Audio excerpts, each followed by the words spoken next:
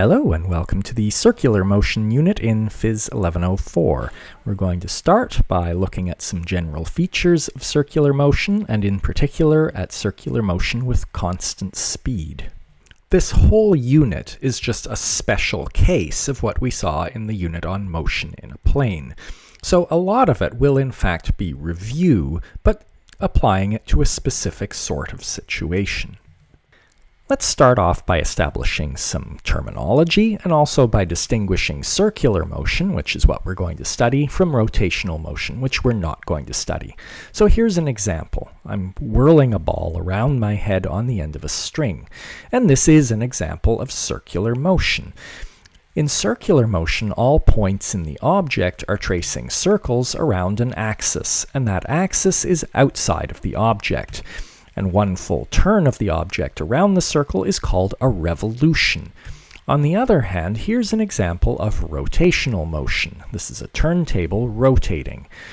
And in rotational motion, all points in an object trace circles. However, the axis passes through the object. So if we focus on, say, the S and the path it follows, it makes a circle. And it's around an axis which passes through the middle of the object. So this is rotational motion.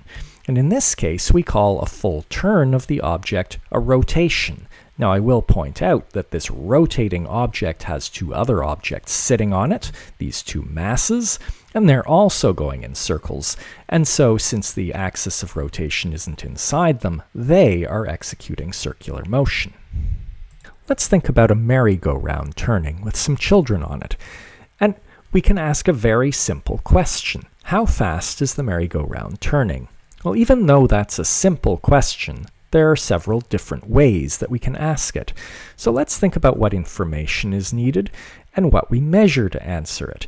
And notice that this is actually a rotational motion if we're talking about the merry-go-round. But basically, the answers to those questions are going to be the same as the answers to the related question, which is how fast is this child riding the merry-go-round moving?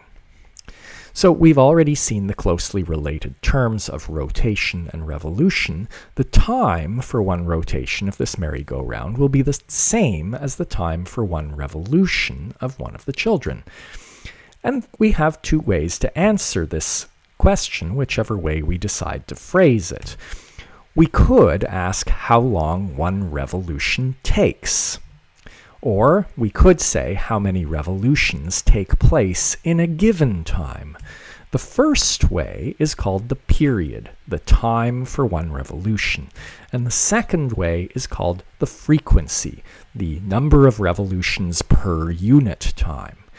And these are related to something separate, which is what is the actual speed of the children. Speed in the sense that we've known ever since early in the course. I'm going to time this merry-go-round to find how long one revolution of the children takes. So I'm going to watch this kid in the striped shirt to determine this.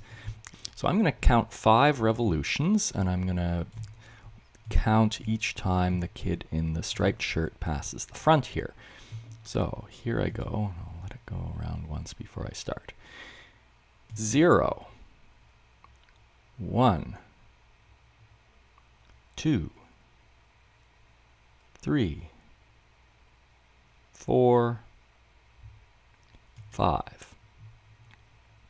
So according to the stopwatch, the time for 5 revolutions was 12.435 seconds, and it's worth stopping just to talk about significant figures for a moment. Remember that my reaction time is perhaps as much as half a second. So I would expect if I redid this timing, this 4 here would change from measurement to measurement. And that means that this 3.5 is certainly garbage. These are not significant figures.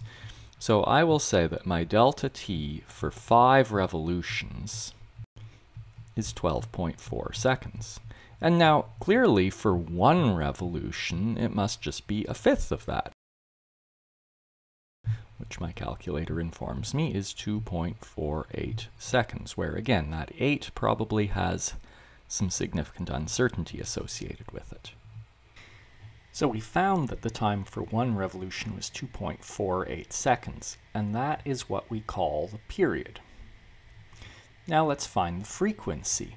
Remember that the frequency is just how many revolutions there are per unit time. So what we know here is that there were 5 revolutions in 12.4 seconds.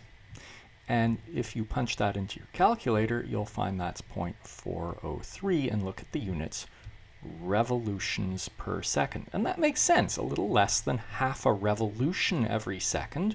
That makes sense if each revolution takes a little over 2 seconds.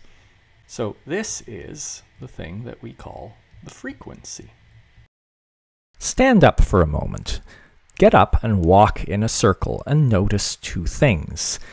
Unless you're walking rather strangely, then at every moment you are going to be facing in the direction that you are going, or in other words, in the direction that your velocity vector points. And at every moment, notice that you are facing tangent to the circle that you're walking around. So intuitively, we can conclude that your velocity, when you're in circular motion, is always tangent to the circle. Let's convince ourselves of that more formally, really just because it's a nice example of some ideas that we've been seeing ever since the beginning of the course. So think about some time interval where some object which is going around the circle starts at one point and goes to another point. Then we can draw the displacement vector, and its average velocity over that time period is just that displacement vector over the time taken.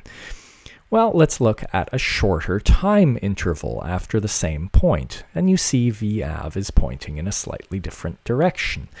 And if we look at a shorter time interval still, there's v_av. And if you look at the trend of which way v_av is pointing compared to this radial vector here, you can see that in the limit as we make the time very, very small, that velocity is approaching being perpendicular to the radius. And of course, this limit is what gives us the instantaneous velocity instead of an average velocity.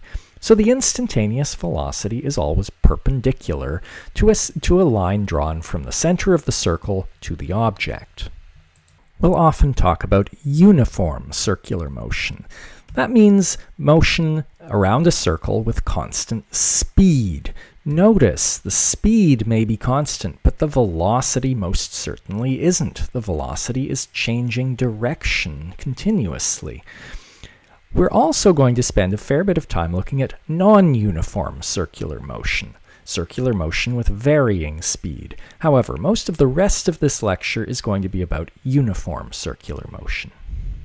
As you've seen earlier in the course, an object must accelerate to change its direction of motion. Well, an object that's moving in a circle is always changing direction. And so even if the speed is constant, even in uniform circular motion, the acceleration is never 0 in circular motion. And note that we've already seen that in motion at constant speed while changing direction, the acceleration points perpendicular to the velocity into the turn.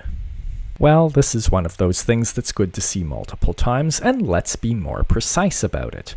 So let's think about an object moving in a circle at constant speed. And here it is at some initial time with its velocity vector pointing this way, and here it is at a later time. And let's find the average acceleration through this time interval. Well, I'll pull out the 2 velocity vectors and we'll do exactly what we've done before. I'm going to subtract, so I'll flip vi around and add it to vf, and we get our change in velocity vector this way. And so that tells us that the average acceleration through this time interval is this way. Well, now let's look at smaller and smaller time intervals, and you see that average acceleration tipping like this. And so in the limit, as delta t goes to 0, the acceleration points this way, straight towards the center, perpendicular to the velocity vector. I want to point out a word I'm just not going to use because you've probably seen it before, and I should explain why I'm not using it. So textbooks use the term centripetal when they're talking about this acceleration to the center. Centripetal just means center seeking. So we say centripetal force when we mean that the force points to the center. Centripetal acceleration means that the acceleration points to the center. Well, these terms really add little to our understanding, and they tend to confuse students, because all we mean is that these are vectors that point to the center. So be aware that these terms exist, but I'm not going to use them because we should perpetually eschew obfuscation. What do I mean? Well, perpetually means always, eschew means avoid, and obfuscation means making meaning unclear. So in other words, we should always avoid using words that are more complicated than we need. We don't need to say centripetal, it just means to the center. So let's have a quick question to check your understanding. If you're in my course, then Moodle will ask you this question before allowing you to go on to the next video lecture. If you're not in my course, I still encourage you to try and answer this question before you proceed. So here's this turntable that we saw earlier, and it's turning counterclockwise as I've drawn. And let's think about, at this instant, this mass A and the directions of its velocity and acceleration vectors. So pick the correct one.